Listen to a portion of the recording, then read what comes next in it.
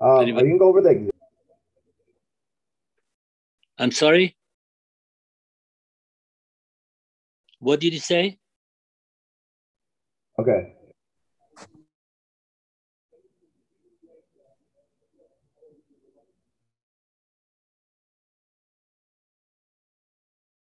What's the question? My connection's unstable, but I said okay. Yeah, I will go over the exam. No, I just want to know if you're gonna go over the.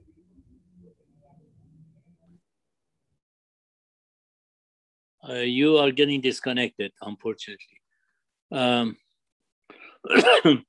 Yes, I will go over the exam.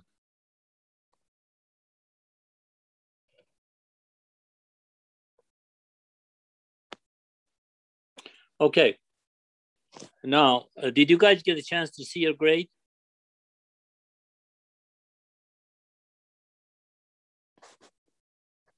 Okay, great. Yes. All right. Now, I'm going to go over the exam and you can see it. Basically, most of these questions were in your book, so you could review it, but I will just go over that. The first question was, what are the three basic elements that constitute any long transportation planning process?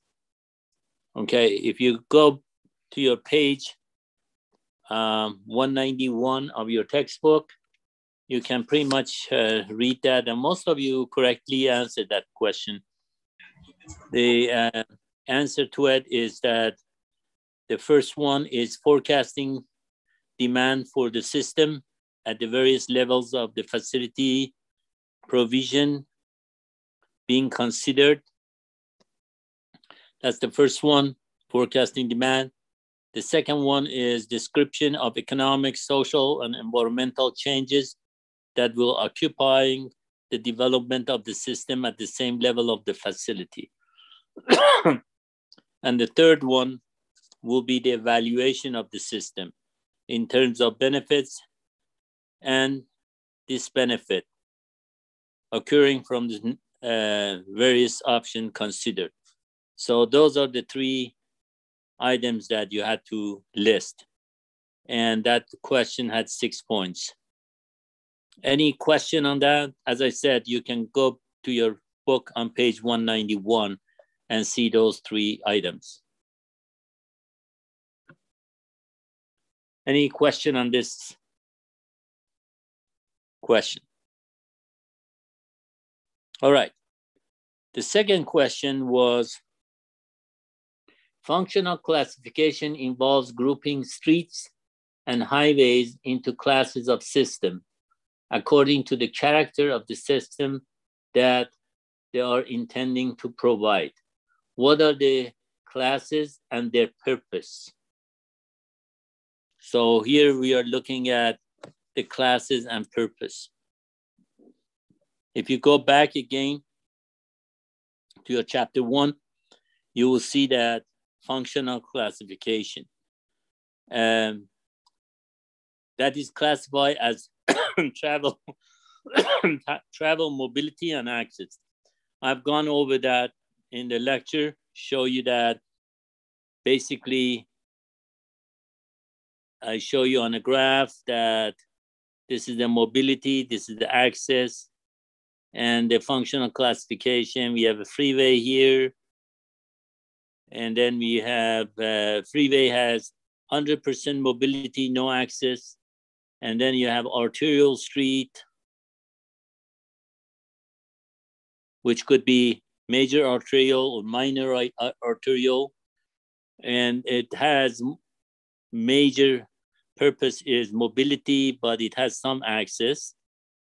And then it has, we have collectors, which is a major collector, minor collector.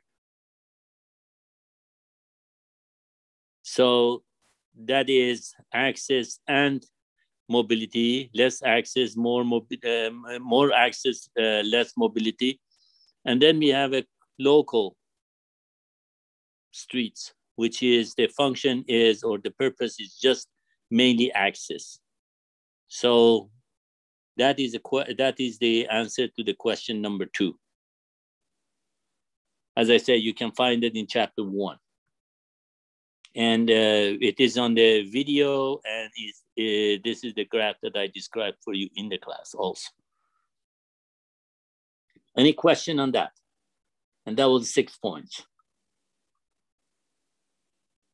So the next question is, what 3 rivers from the most important section of the inland waterways?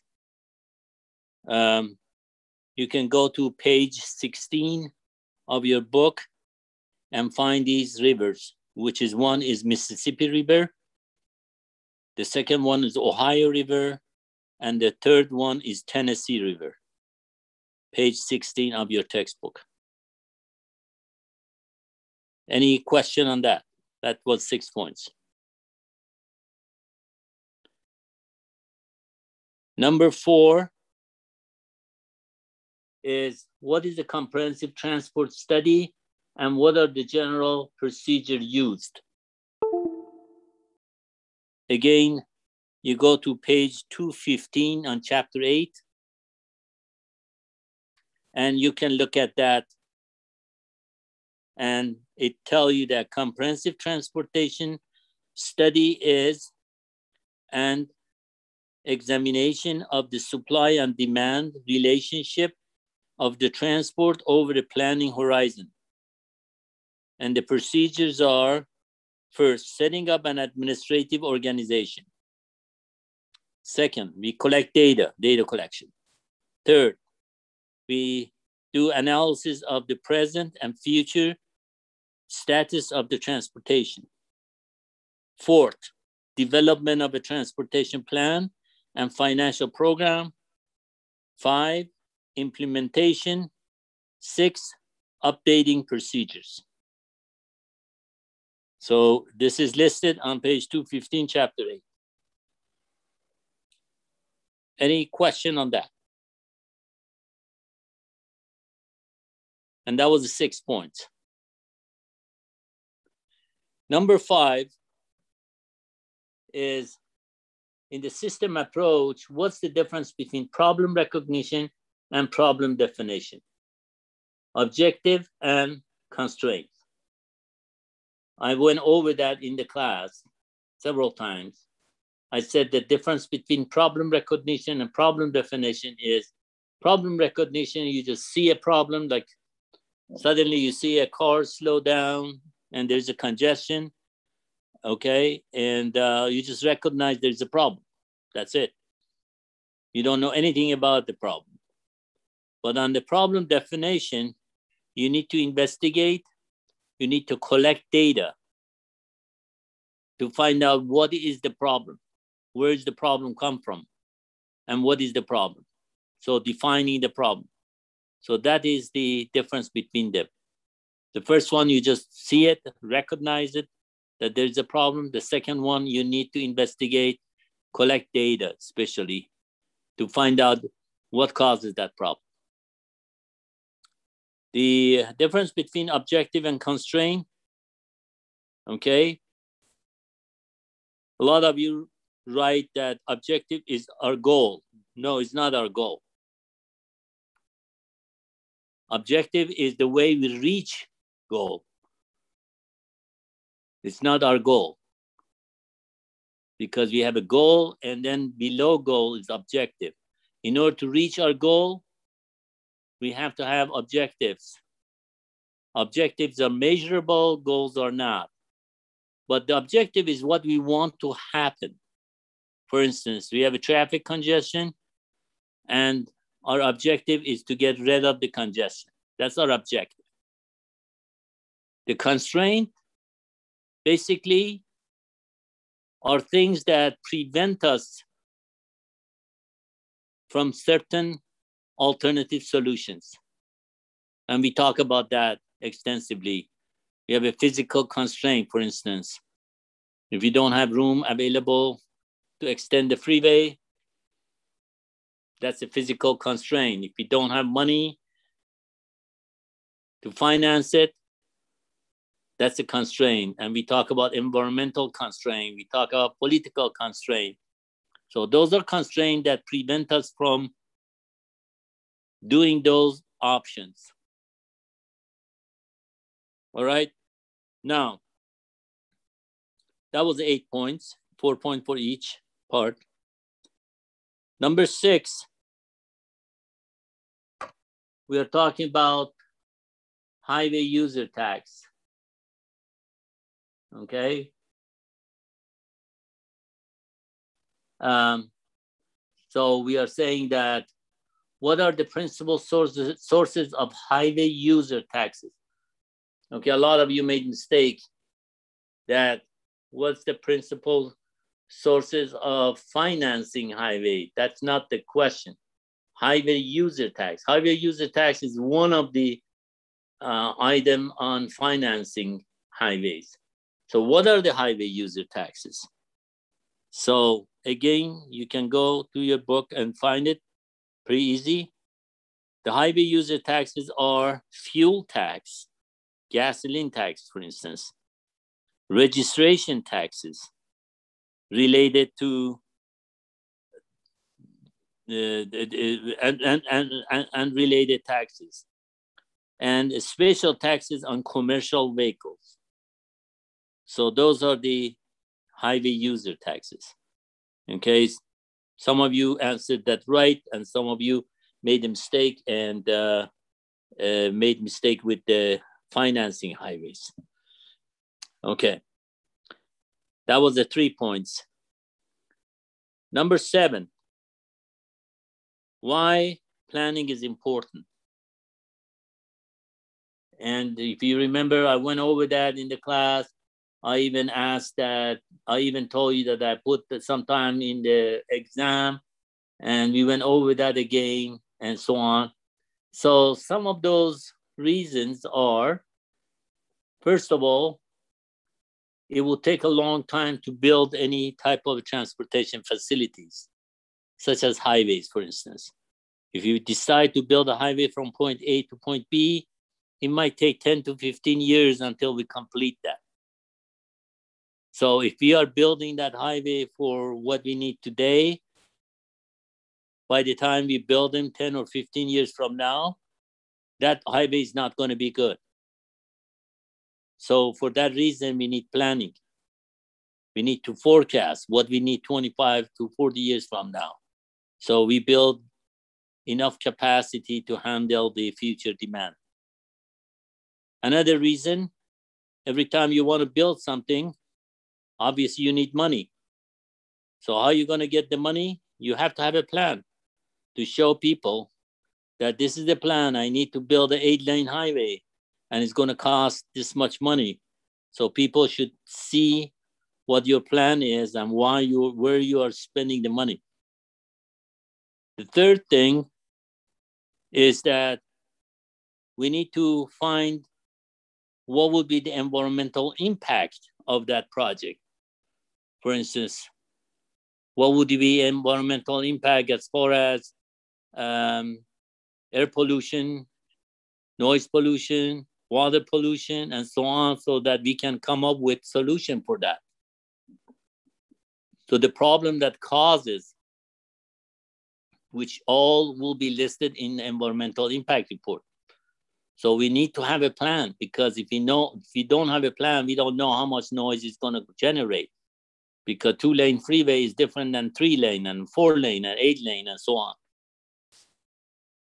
Another reason could be that all components of the transportation system has to be compatible with each other. So for instance, if you're building an airport, you have to make sure there's enough parking spaces in that airport that people can park and go to the gate. Or there's enough stairways capacity or enough elevator capacity. You got to have enough capacity at the security points and so on. So by just increasing the number of airplanes landing and departing at the airport, it doesn't do you any good, because all the components has to be compatible with each other. So that's another reason we need planning. And then another one that I mentioned is that every time you want to build some transportation facility, you got to invite citizens and listen to their feedback, because citizens are important. So we have to have citizen participation. So the citizens have got to know what you're going to do and why you are doing it for the future. So you got to have a plan. So those are 5 reasons that I mentioned it. And I ask you here for listing 4 of them. All right. So that was 8 points, 2 points for each. And number 8, what's the purpose of reliever airport? And most of you answered that right. Is it reliever airport is a general aviation airport in most of the metropolitan area that are intended to reduce congestion at the large hub airport. So we are building some reliever airport, smaller airport around a big airport that we can reduce congestion from those large airports we call reliever airports. That was 6 points. And then number 9 is, what are the 3 commissions or board that regulate the railroad, airline, trucking, and bus companies and other commercial carriers?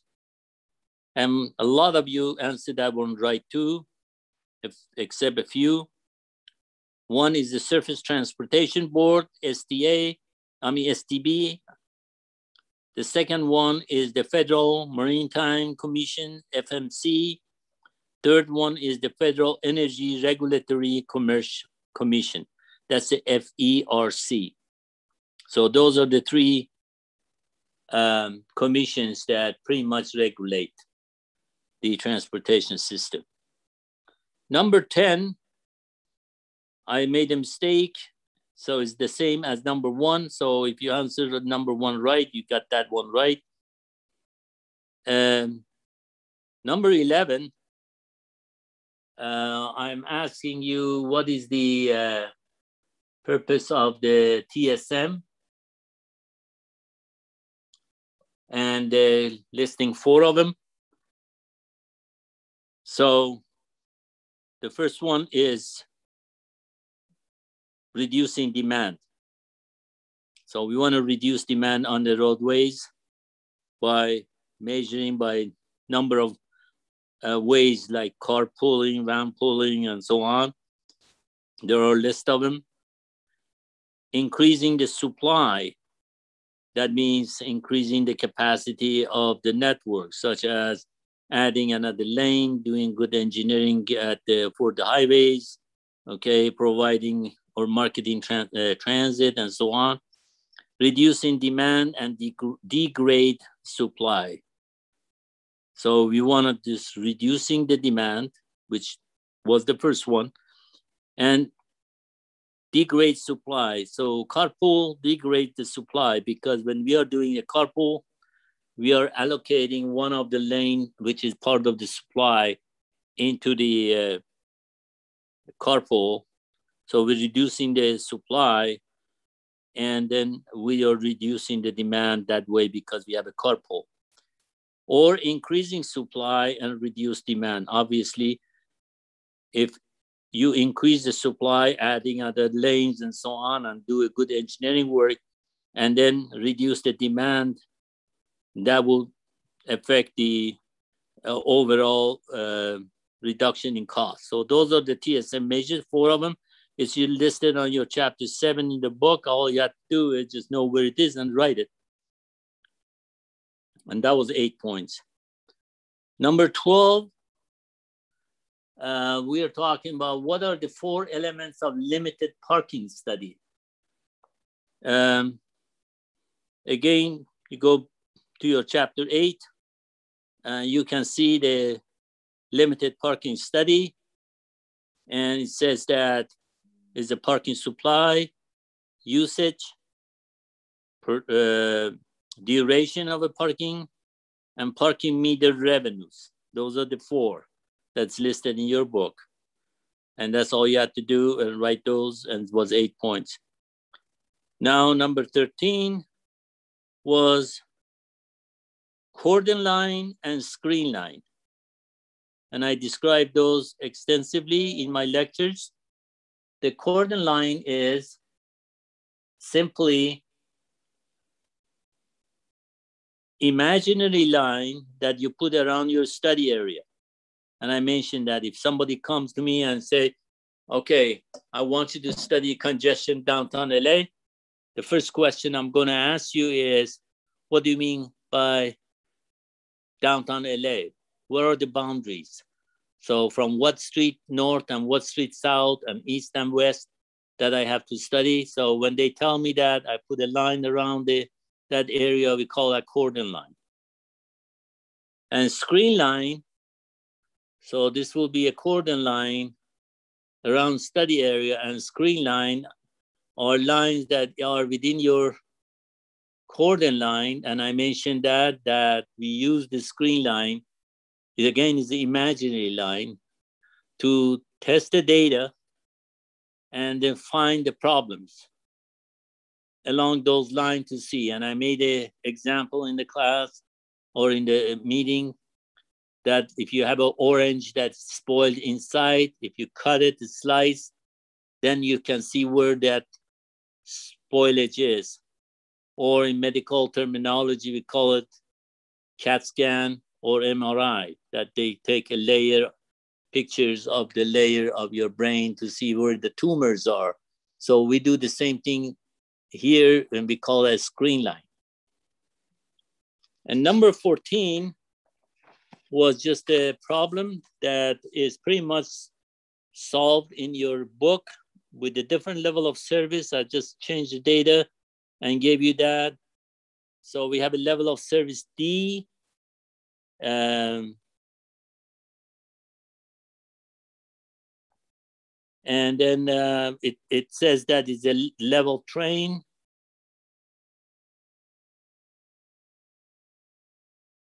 And it says it's 11-foot lane, 4 feet shoulder. Okay. And it has a 40% no passing and 70-30% split. And then you have 15% truck, 2% RVs, and 5% buses.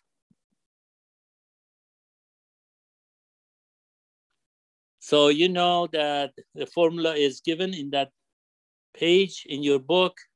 So you will try to find the service flow at level of service D. So that is equal to 2,800 times V over C ratio, okay, times F sub D, times F sub W, times F sub HV. So you got to find each of these items and multiply by 2,800 and you get it. So where do we get the V over C ratio? Well, you go to the table 8-4 and you see level of service D, and then you see level train, and then 40% no passing. So you get the V over C ratio equal to 0.6. All right, most of you did this problem correctly. Okay, any question how we get that? You go back to your book on table 8-4. All you need to know is whether it's a level train or a rolling train. So in this case, level train or level of service is D. Okay, and then you have to have a 40% no passing. So you read that number, 0.6. Then you want to find what your F sub D is. Your F sub D If you go to table 8-5, all you need to know is what is the split, 70-30, and you read the F sub D equal to 0.89. And then F sub W, you go to the table 8-6.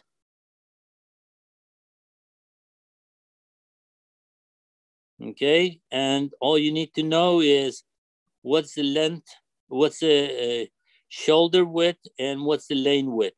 So 11-foot lane width, 4 feet shoulder, and level of service D. So when you do that, you get the answer, which is 0.85.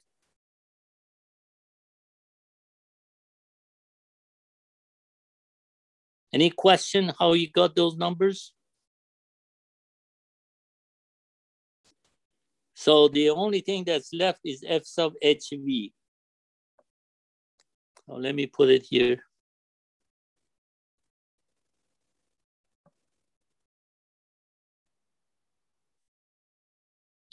So we need to get to F sub HV.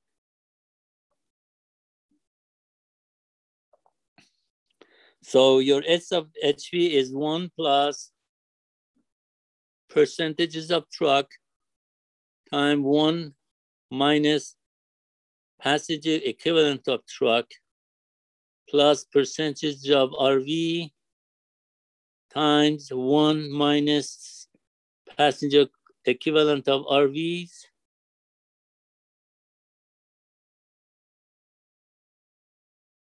plus passenger percentage of the buses times 1 minus passenger car equivalent of the bus. So we got to get the passenger car equivalent of truck, RV, and EB. So for the, hello? The bottom one, you wrote it backwards. It's supposed to be ET minus 1, and then ERV minus 1. That's how they have it in the book. What is it? I'm sorry. Oh yeah, you're right. You're right. Yeah, ET minus 1. Yeah, ET minus 1. I'm sorry. Yeah, you're right. I just didn't look at anything. I was just look at my memory. ET minus 1. Yeah.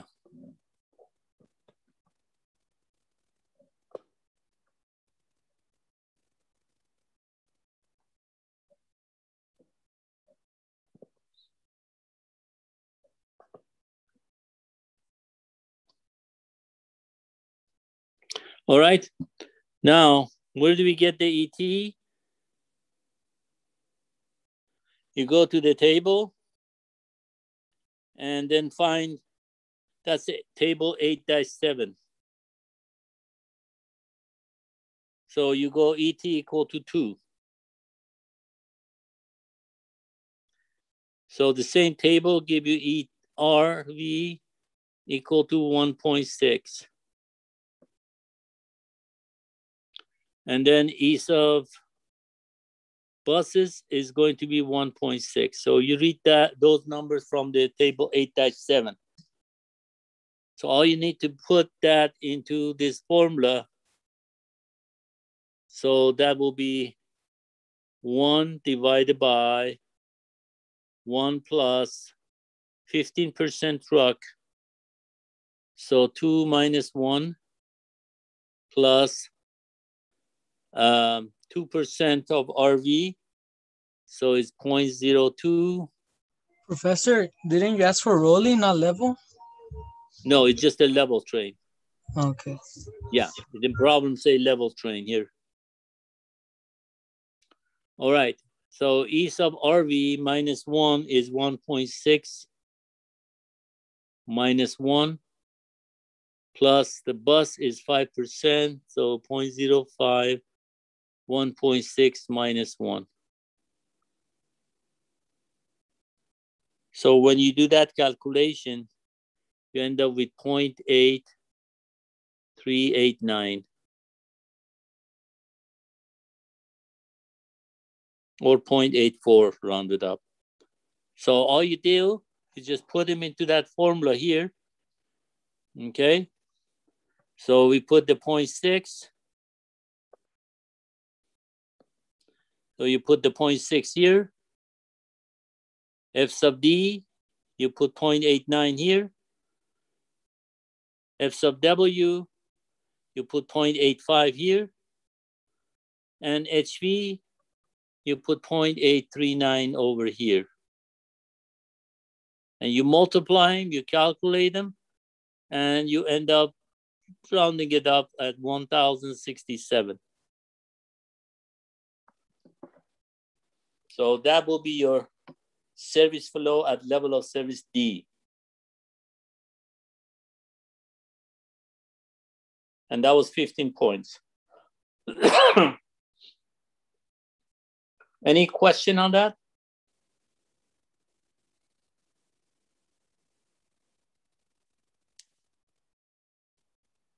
Okay, so this was your exam. So your exam was pretty easy because all you had to do is, yes, that's true. So pretty much you had to know where each of those items are, which page and so on, just copy it. If you read your book or you got familiar with the topics and so on, it wouldn't be a hard exam, okay? But obviously your next quiz or your final exam will be different than this, okay? So we'll be more problems oriented as we go on. Okay, any question?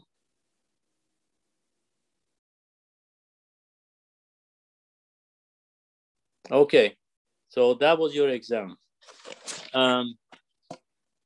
Now, we got to go back to our lectures.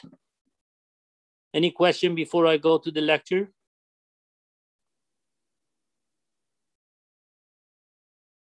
Okay, that's great. All right, so what we're gonna do is that we finish the trip generation. You remember we were talking about land use models. We talk about population and model. We talk about economic model, land use model, and then we talk about trip generation model. If you remember, we had three methods on trip generation. We had cross-classification model, which one was the handout that I gave you, or the table that I used, which we found the trip rate and multiplied that trip rate by forecasted numbers of households and find the total trips generated. Then we use the ITE trip generation manual. Oh, before we do that, then we did the graphical method that's in your book, which was developed by Federal Highway Administration. So we did that. And then the second one, actually, both of them were cross-classification model. So the second one was the IT trip generation manual, which actually ITE, which is the Institute of Transportation Engineers, developed a bunch of books and manuscript, workshops, and so on. And one of them that's very useful is called Trip Generation Manual. So if you open Trip Generation Manual, you can get the trip rate for any type of a development. So all you have to do is just multiply those rate by your size of the development. For instance, if you have an office space and restaurants and so on, if you get the square footage, you just multiply those by trip generation rates, and you can get those trip generation that's generated by those activities. And the third one was the regression model, which we went over that extensively, and I show you an example of it. So these were the three methods that we used, or trip generation. So now that we know how many trips is generated in any development, let's say 1,000 trips is generated here. Now I like to know where are these trips coming from. And what happened here is when we have an urban area, the whole area is divided into zones. And the size of those zones depends on where is the location. For instance, if you have area of downtown, these zones are very small because too many activities going on. So maybe it's 0.1 mile by 0.1 mile, the size of these zones. But if you go out of town, because there's not much activity, these zones could be like 1 mile by 1 mile. So all depends on how much activity you have. So those are the size of these zones. All these zones, so the whole area, for instance, of Los Angeles County, anywhere is divided into zones, and these zones are numbered. For instance, this is zone number 1, this is zone number 2, number 3, and so on. So we have all of them numbered. Now on trip distribution, what we like to know is if you are in Cal State LA, for instance, zone number, let's say 10, I like to know where are the trips coming from any of these zones to Cal State LA. So each of you live in one of these zones. Not all of you live in one zone. So maybe somebody live in zone 1. So this guy traveled to zone 10. This guy traveled from zone 2, 10, 3 to 10, and so on. So from all these zones, everyone traveled to come to Cal State LA.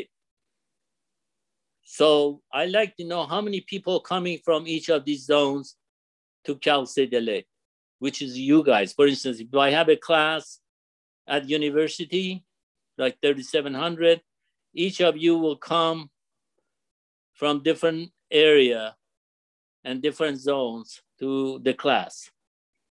So I like to know, if I get the percentages, I like to know maybe 40% coming from north, okay, 30% coming from east, and another 20% coming from west, 10% coming from south. That give me the trip distribution. If I have a zone to zone, then I can get the trip distribution from each zone to other zones. So 1,000 trips that we did the generation, then we have to know where are these trips going, okay, which is outbound, and then where are these trips coming from, which is the inbound. So this, if I give you percentages of this gives me the trip distribution. So the purpose of the trip distribution is allocation of the trips among different zones. That's the purpose of it. So the purpose is allocation of trips between zones. Usually on trip distribution, when we have the zones, let's say we have zone to zone. So I have zone, let's say I have 4 zones, 1, 2, 3, 4. And 1, 2, 3, 4. So I have 4 zones only. I like to know how many go from 1 to 1 inside, how many go 1 to 2, from zone 1 go to zone 2, how many go from zone 1 to zone 3, and how many go from zone 1 to 4, and then from 2 it goes to 1, 2 to 2, 2 to 3. So I will have a table which these numbers give me the trip distribution. How many trips go from each zone to other zones? So that's the purpose of the trip distribution. Everyone get that?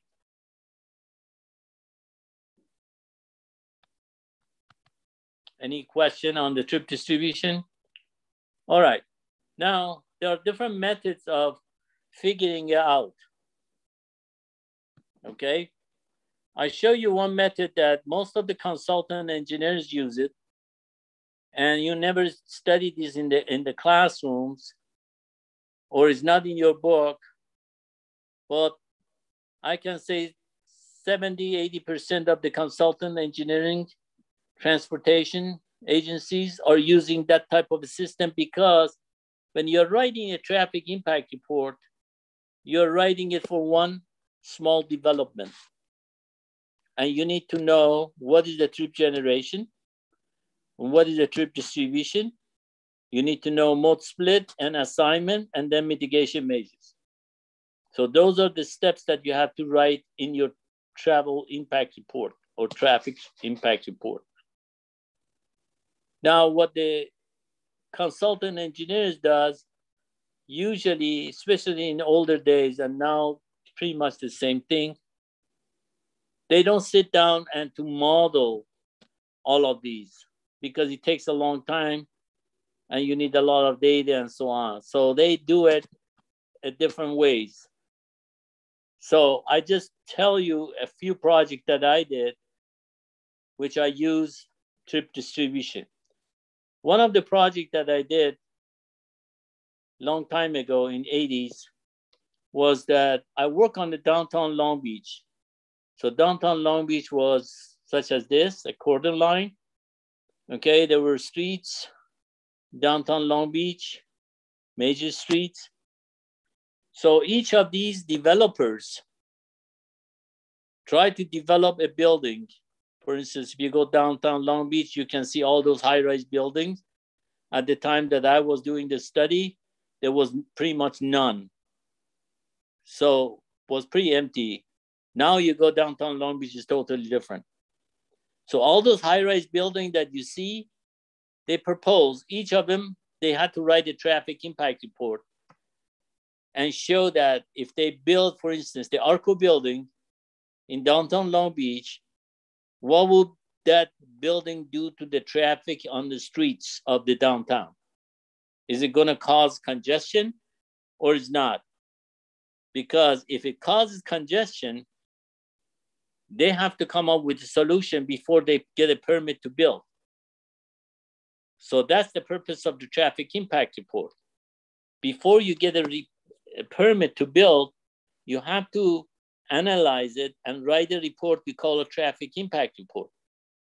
And that traffic impact report has to be approved by city engineers, and then it has to go to the planning commission in order to get a permit for your building. So each of these buildings, there were like 9, 10 of them at that time, I remember, proposed to build on those lands. And each of them wrote a traffic impact report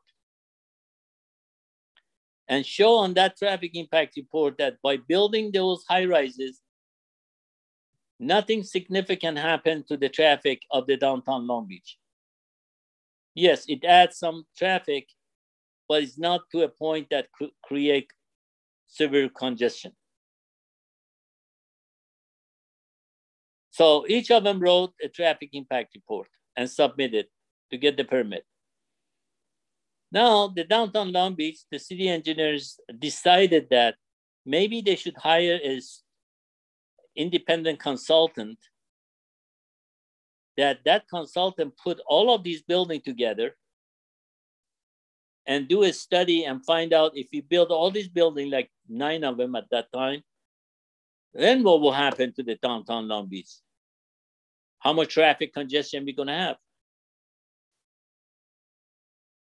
So that was the contract that I worked on. So they gave me all these developments, each of them, the square footage, and so on. And I had to analyze to see what happened. Okay, the trip generation part was easy because I had the information about each building, how many square footage of office space it is, how many square footage of retail they have, if there was an apartment, how many square feet of the apartment building, shops, and all those, I had all that information. So for each building, I went to the trip generation manual by ITE. I found out that, okay, what is the trip rate, for instance, for the office space? And it was, let's say, for instance, was during the peak hour was like 4. I multiply by square footage, I got the trip generation. So I got the trip generation for each of these buildings from the trip generation manual. So I did it on a spreadsheet at that time. So it was not that difficult task, just a lot of calculation. So that was the trip generation. Now the next question was, where are these trips come to each of those buildings? I need to know the direction. Okay, for that, yeah, you could do modeling, but that would take time, especially like back in 80s, we didn't have this type of powerful computers to do the work. So it was very difficult to do modeling and use computer. So what I did is I said, all right, that's what the consultant engineer does mostly. I put a traffic counter on each of these major streets. And then I counted the number of cars that going in and out in each of them in the morning and in the afternoon. So morning was 7 to 8 a.m. Afternoon was 5 to 6 p.m., which is the peak hour. So I did that for each of these.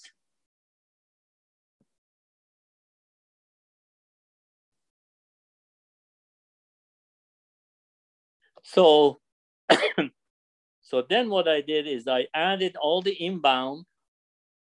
So I had this and I added all the inbounds from all sections and got the percentages.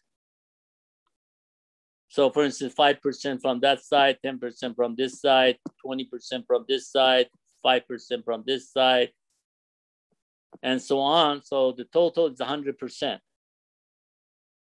So that means this is the way the traffic is coming toward by doing the counting on each of those stations. So I found the percentages of the trip that come from each direction. So that was the inbound. And I did the same thing for outbound. So then I used that as a trip distribution. So for instance, if I wanted to look at this building here, and if there's 100 people coming out of that building in the afternoon, knowing what is the outbound, I could say that if 10% going this way, I said, okay, 10% this way. 10% of 100 is 10 people going this way. Okay, if there's a 20% this way, 20% that way, and so on. So I use that as a trip distribution. Then later on, we have to get mode split, that what mode of transportation they use, what percentage of automobile, what percentage of the buses, and so on. And then we have to assign those trips over the network, which we call assignment model, which we will go over that. And then evaluate the capacity and see if that causes congestion or not. So that was a project, actually. I worked on it for about 6 months. So that's how I got the trip distribution. Now, on a smaller project that I did, for instance, one project that I did was in city of Santa Monica. I was doing consulting in old days a lot, but mostly I was doing a lot of traffic impact report, because once you do one or two of them, it gets pretty easy. So this guy, actually, this is the Santa Monica Ocean Park Boulevard. And then there is the 29th and 30th Street here. And there was land available here that this architect called me up and said that we want to build a shopping center there. And that was around 50,000 square feet of shopping center. And the city of Santa Monica asked for the traffic impact report. So he contacted me and said, can you write us this traffic impact report? And I mentioned that, yes, definitely. But he said, our time is limited. So he was calling me on Tuesday and wanted the traffic impact report by next Monday. And that was pretty difficult to do because it was the Thanksgiving weekend, I remember. So I could not collect data because usually we collect data on 2 days. One is Tuesday. If we collect them on Tuesday, we collect them on Wednesday. Or if we collect them Wednesday, we collect them on Thursday.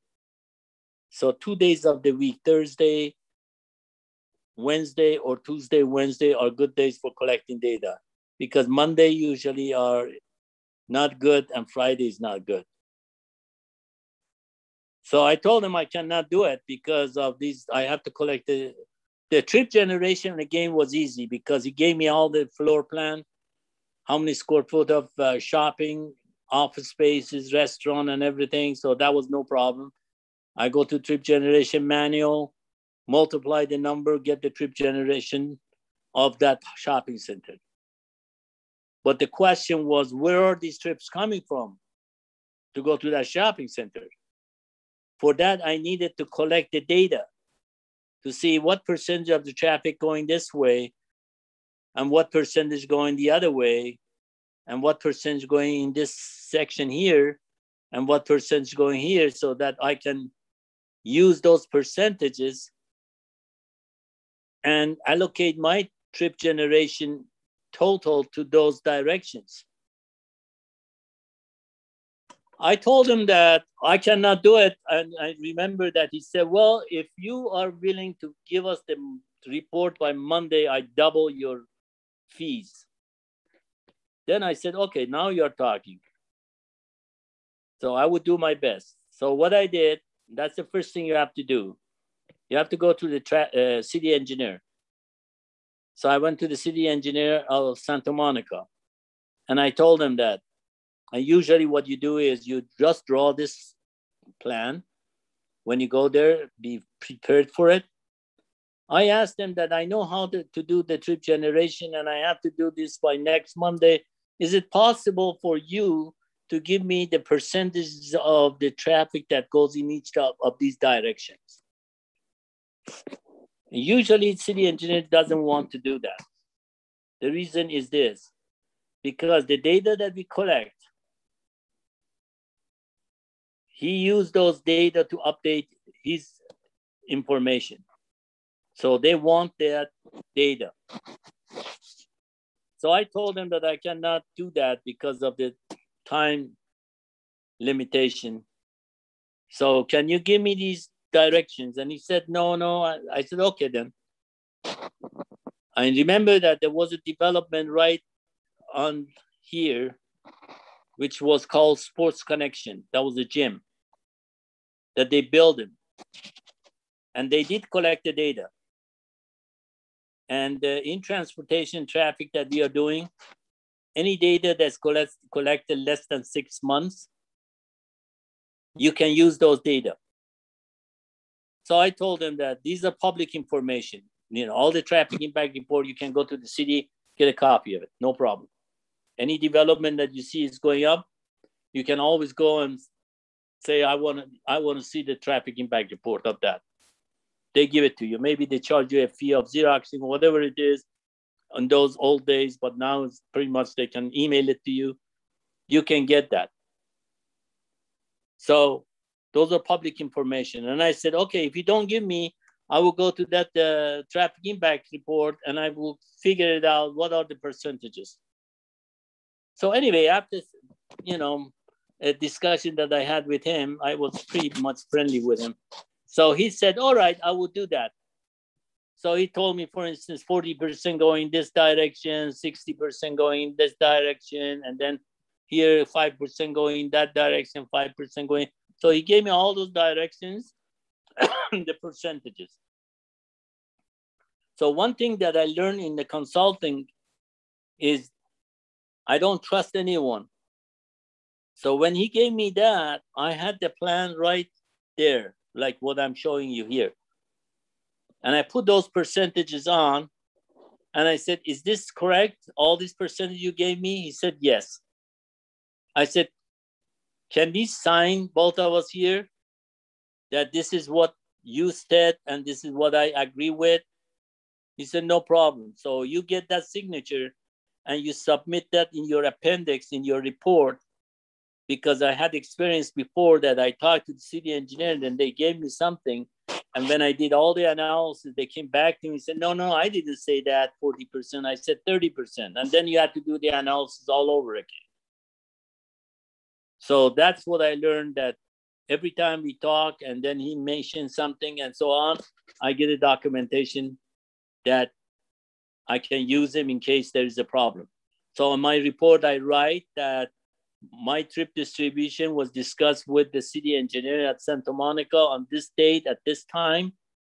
And we agreed that this is the trip distribution for this development, as shown in the appendix. So then there will not be any question. So anyway, so that will be the trip distribution. As you see that I didn't do all that sophisticated counting and percentages and so on. So by just talking to him, because he knows pretty well, most of the city engineers know all the direction because they have all the data over there all the time. So they know the percentages pretty much. So that is another small project that I had to complete and then go to the planning commission and then, and do the calculation, which is actually, that's a long procedure. And I did the same thing. I did the whole traffic impact report for Valencia.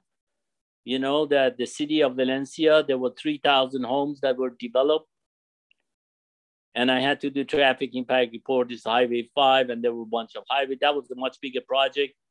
I did that traffic impact report by Magic Mountain. And as a matter of fact, I brought that to school, and a lot of students I hired, and they helped me out to do that project. So that would be the trip distribution. We call it manual method. So this is what we call manual method. And you don't have it in any book, but you learn them as you work for a transportation consultant. That's how they do it a lot. Okay, any question on that?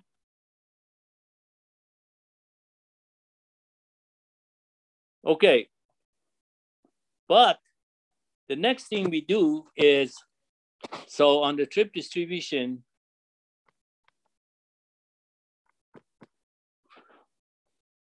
one is we learn how to do manual.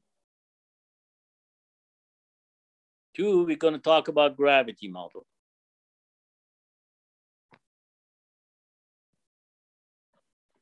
Okay, the gravity model is a mathematical model based on Newtonian law of gravity. If you remember Newtonian law of gravity, let's say force is equal to some constant times m1 times m2 divided by some distance squared. You remember that in the physics? So m1 was the mass 1, mass 2. So if you have two masses, m1 and m2, there's a force between that, which is equal to some constant times m1, mass of m1 times mass of m2 divided by d squared. So we use that in transportation. Instead of a mass 1 and mass 2, we call that zone of production zone, and this is the attraction zone. So this is where you, for instance, your residential area is, where it produces the trip. For instance, this could be M2 would be the Cal State LA, which attracts the trip. So we said the number of the trips that go from zone I to zone J is equal to not mass 1, mass 2. It depends on how many trips generated in zone 1 and how many trips it attracted zone 2, and then divided by the distance squared. So we convert that into a transportation formula. So we write here Tij, where the Tij is the number of trips between zone I and J. So that's what we want to know. How many trips go from zone I to zone J, from zone 1 to zone 2, for instance. Delta, as I said, is a constant.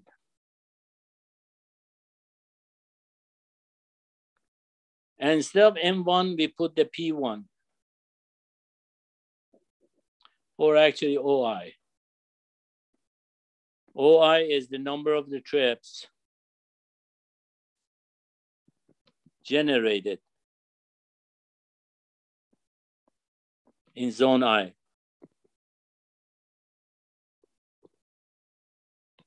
And then AJ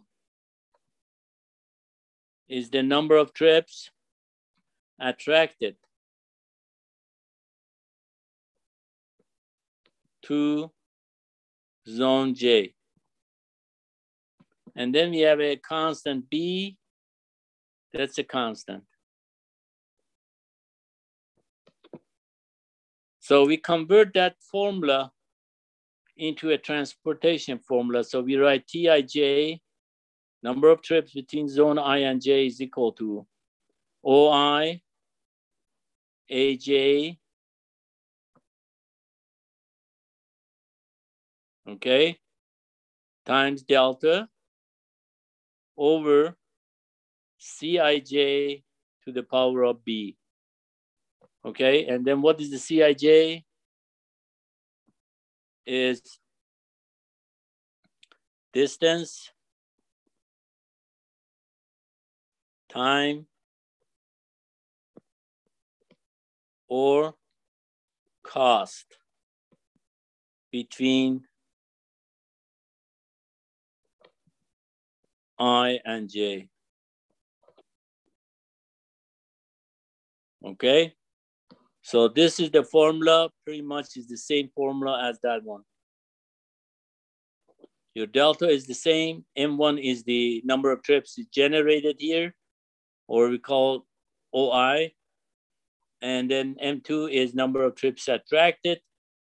And then distance could be Cij, it could be the distance, or it could be travel time from this zone to the other zone, or it could be the cost from one zone to another zone. All right.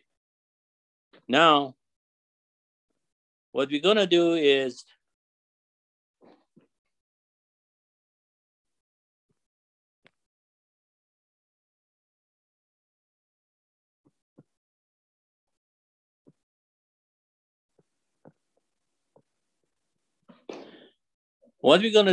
that we're gonna make assumption. The assumption is that if I have a zone, a number of the trips is OI. For instance, let's say you are at home or you are actually at school. So your class produces the trip that you're gonna leave this class. So the number of people who are leaving total from the class will be equal to OI, correct? Because if there are 30 students in the class, each of you go to different directions. So if I add those, that will be equal to 30. So this is a trip that leaves. So we call that TI. You go to zone number 1. You go TI, you go to zone number 2. You go TI, you go to zone number 3. You go TI, you go to zone number 4. So each of you go to the different zone. So what I can say is that the summation of the Tij, J from 1 to N, depends on how many zones it is. Here there are only 4 zones. Is equal to OI, correct? Because the number that leaves, the total of them should be equal to number that are in the class. Okay? Now, if I put the summation of this here, I from 1 to n, I can put the summation over here also, I from 1 to n, it doesn't make any difference. You know, on the summation, actually this is j from 1 to n. Okay, on the summation, anything that doesn't have a j comes out. So that will be delta that doesn't have a j, OI doesn't have a j. So that will be times whatever that has a j stays in the summation.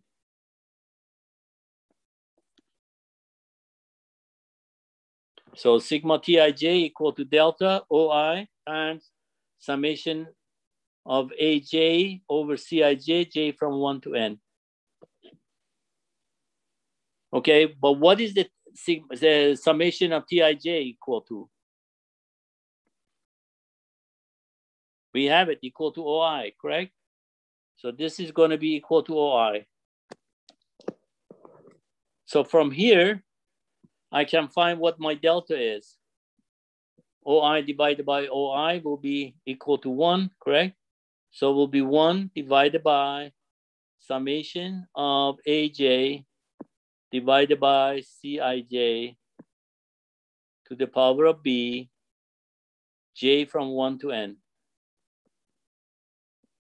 So that will be my delta. Now I have to put that delta in my original formula. So my Tij that I had in the beginning, before I put the summation on, I put my delta. So that will be OI, AJ divided by Cij to the power of B over the summation of AJ over Cij to the power of B, j from 1 to n. This is called gravity model.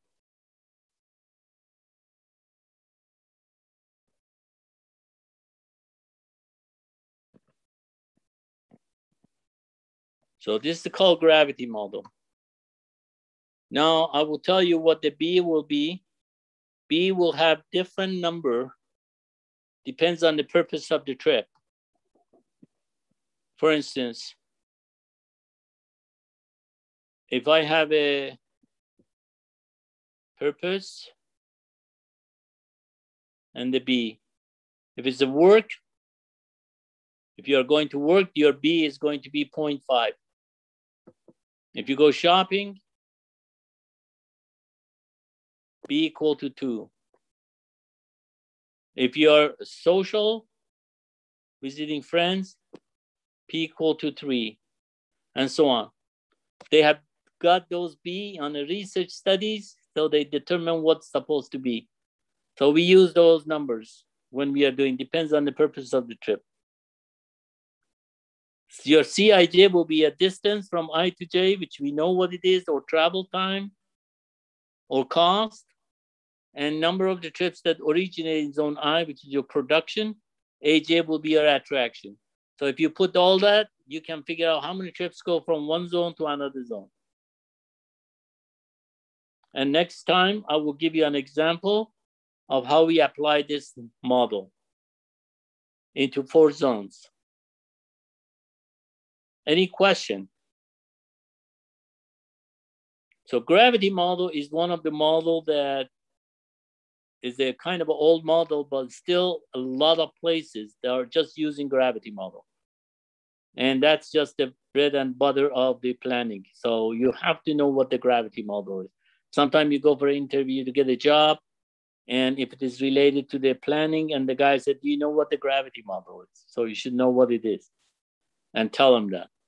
I've seen many times that they ask that question because that's an older model. A lot of places are using it, and there are computer packages pretty much that's being used to do that. And we'll show you that later on.